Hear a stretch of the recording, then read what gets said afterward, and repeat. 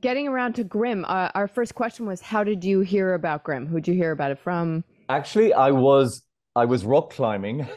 I swear to Of God, I course you was were. Of rock course you climbing. were. I Yeah. was at this place called Tick Rock, where surprisingly there are not many ticks, but Oh, that's good. yeah, it's good. And I remember getting a call from my manager, and I actually got an offer. It was an offer. It was like, Wow. hey, do you want to? There are two roles that they're interested in you for. Do you want to play the bad guy or do you want to play the good guy? So I was like, oh, maybe I should play a good guy for once.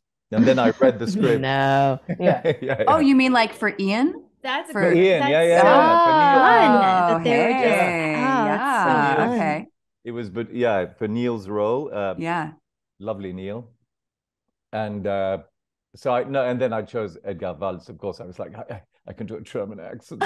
He's so German. He's so German.